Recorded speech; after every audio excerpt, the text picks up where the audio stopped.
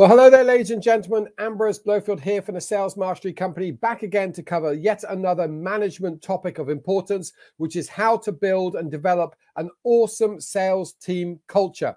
Now, culture is something that is absolutely dear to my heart, not simply because I travel the world and experience different cultures, but because I love success. I think we shouldn't be ashamed to enjoy success. I love the fact that certain teams in the world, whether that's business teams or sports teams or sales teams, have managed to create a culture that sustains behavior and sustains success long term.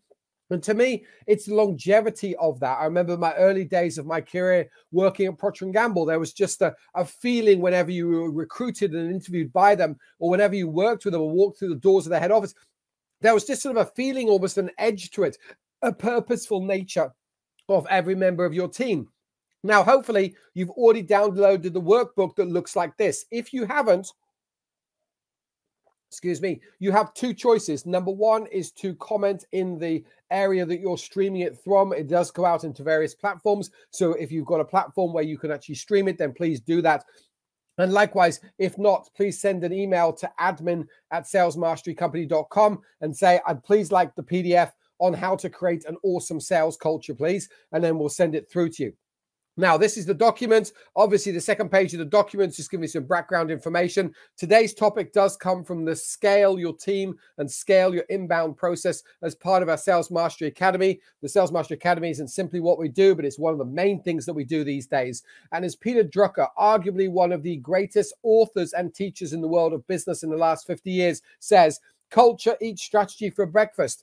Now, too often I see people quoting this, but not understanding the meaning behind it. As we've got the points at the bottom of that page in your workbook, culture should influence behavior.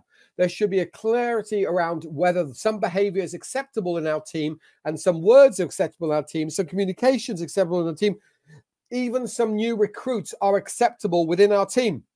Culture, i.e. the values and the principles and the behaviors by which we accept, should be really hard and fast. It should be black and white, right or wrong. And therefore, it creates a culture of behavior where there is only one way of acting.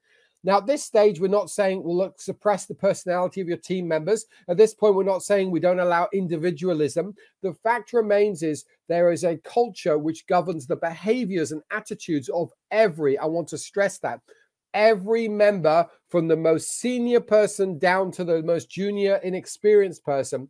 Culture is what drives a business forward, a team forward, and it drives success because it clearly cultivates the right and the wrong behavior. And we need to be prepared for both. Now, something I'm not going to cover off today deliberately is to talk about the importance of putting in clarity of values, making sure that your sales team's values are aligned to the overall governance values and behavioral values of the overall business and why you want to have alignment between those. And likewise, you know, when we run people through vision days and likewise working with sales teams around the world, often we take them through a process of governing and creating those values. But I'm not going to cover that today. Most people think about culture as only values. I want to cover the critical areas or the most common mistake areas when it comes to creating an awesome culture for your team, and in particular in the world of sales, which is where we spend most of our time. Now, the next quote that is very, very, very valuable, but no one has a name to it at this stage, is the fact that people quit managers, not companies. Right now, even if you work in sales, I want you to make sure that your sales manager or business owner watches this video, because they've got to understand that there is a massive responsibility in leadership, and they are the reasons why you might quit. If you are the sales manager or business owner, remember, people are going to quit you as a manager or the culture that you're operating by, not necessarily the company itself, and very, very rarely for simply more pay. In fact, remember working in Sydney in recruitment for 3 years and finding out that the vast majority of people who quit through payment terms, within about 3 months, they've quit and gone somewhere else or begged for their jobs back. The fact is, people quit the manager or leader who is, of course, the one purveying the culture of the team. So you, the manager, is responsible for the culture. It's absolutely your privilege and your responsibility. The first thing to be clear about is there's that old saying that some people know, which is that the fish rots from the head.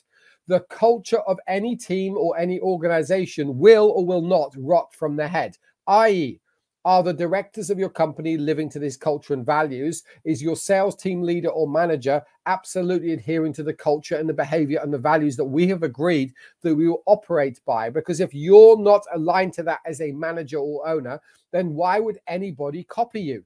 The fact remains is, as humans, it's not what we say someone should do that matters. It's what we do and show them.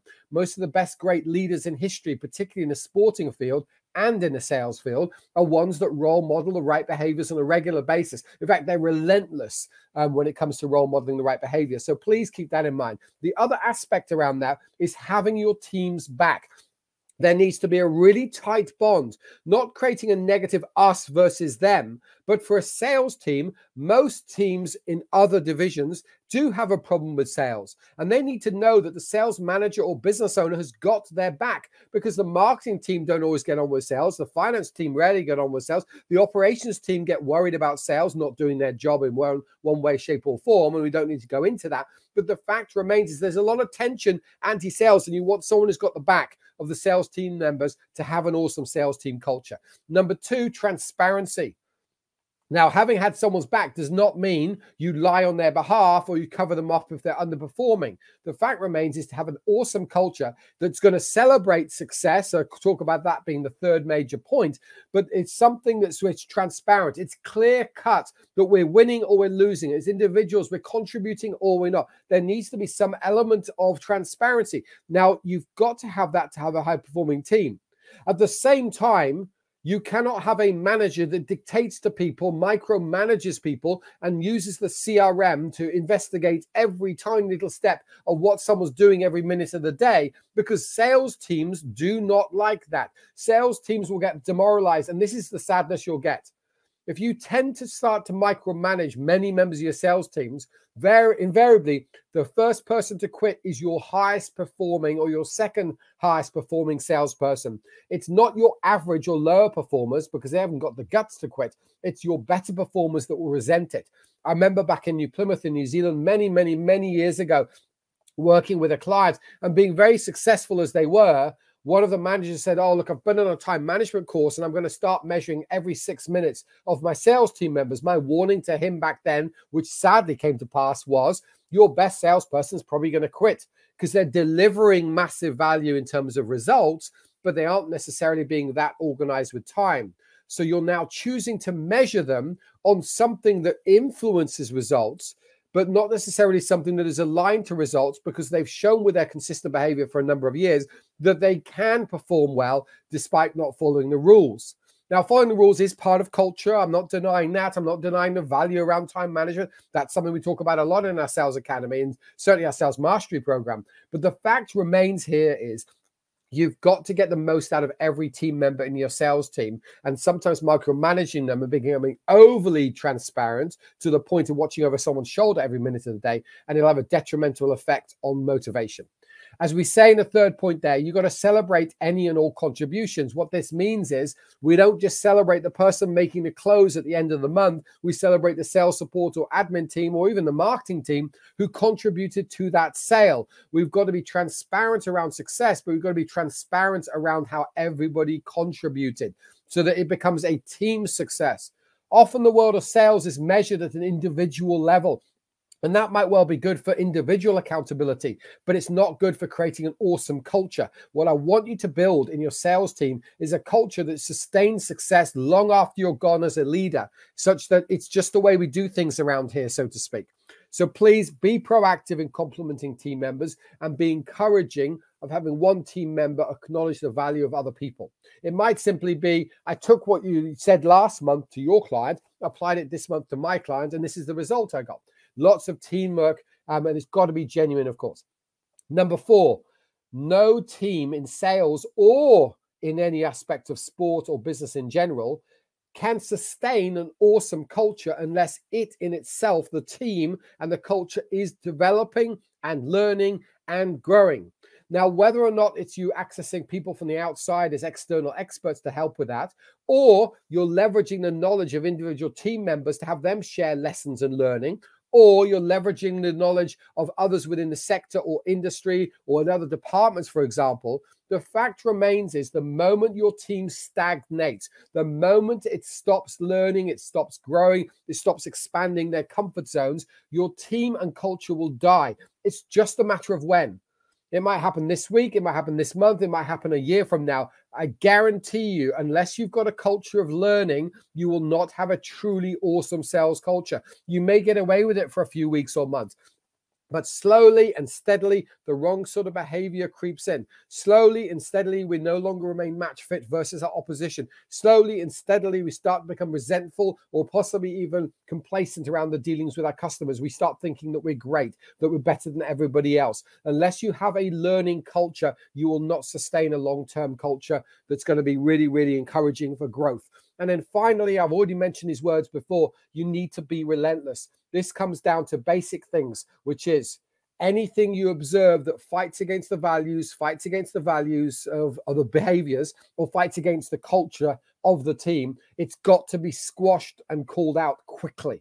That includes your own behavior, your own attitude, or even eye rolling on occasion, or the tapping of a desk if you're impatient by nature.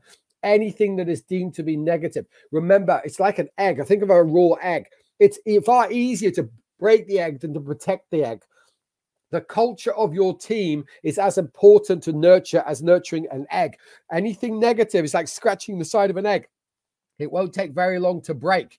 And then to recover that, like a dropped egg, to recover it can be almost impossible. And you certainly need a lot of help from outside to recover a culture of a sales team that is not performing at a high level. And often I get called in too little, too late. So the reason why we want to share today's topic is we want you to become proactive in control. We want you to lead a great sales team culture so that you do not break, just like you don't break an egg. Now, things to worth keeping in mind from today is to understand, as Peter Drucker did, as the All Blacks do, as the Australian Diamonds for netball do, as the Australian Institute of Sports understand, as the American track and field teams understand, as the British cycling team understands, although I appreciate they've had some issues in the last 5 years or so. The fact is, to sustain high performance, you've got to have a culture. You've got to invest in a culture. You've got to understand culture. You've got to allow others to develop in a culture. You've got to develop a learning culture. But you've got to understand, to perform in a pressured environment like Olympians, like sports teams, and like sales teams where there's pressure all the time, it is your culture that will surpass the impact versus strategy. Yes, you need a sales strategy. Yes, you need sales processes. Yes, you need sales skills. Yes, you need general accountability. Of course, you need those things. But it is your culture that will sustain every member of your team, whether you're watching or not. Most of our clients who are not based in North America have over a month a year away from work. It's your culture that sustains you as a business owner or sales manager. So therefore, the team knows how to operate without you needing to be there. So you can take a break and be a better family person, or you can take a break and be a better friend. The fact remains, culture does eat strategy for breakfast. And that's why we really want to strongly recommend that you share this video with as many teams you know who need help in developing their culture. Yes, there needs to be a values piece done, but today's topics was giving you some practical things that every team could implement straight away to build an absolutely awesome culture. The other thing we want to share with you is the opportunity to join us in our Sales Academy or one of our programs, whether it's for sales managers, general managers, or indeed salespeople, which is on the document. You'll see that there's a link to book into a scale-up call. If you haven't managed to download a document or you can't get access to it, then again, simply send us an email, admin@salesmastery.com, and we'll give you a free 15-minute scale-up call. We'll give you some instant advice of where your business is now and how best to get to your destination. If you progress from that, then we might have some time one-on-one with us, again, free of charge, just to see if we can add value to you. If we can, we'll make suggestions of what the next step should be, whether that's the academy or something else. Likewise, if we can't, you have my word. We'll point you in a different direction, encourage you to go grow somewhere else or down another theme. We're here to support businesses right around the world, especially small to medium businesses. And we know creating an awesome sales culture is a massive part of that. Something we know works well, something we love to get involved with, and something we want to encourage you to get excited about as well.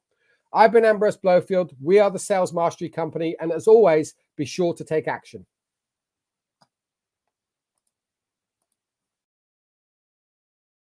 Hello there, Ambrose here again to say thank you for watching this video. As always, I want to implore you to take action and to share the lessons you've learned. Meanwhile, something you could do to help us in our mission to help countless and thousands of small to medium family businesses the world over to be more prosperous, be more confident, and have a greater impact in the causes they support. And that is, of course, comment, like, and subscribe to this YouTube channel and to all of our other videos. And as always, be generous and share this with others. Take action today.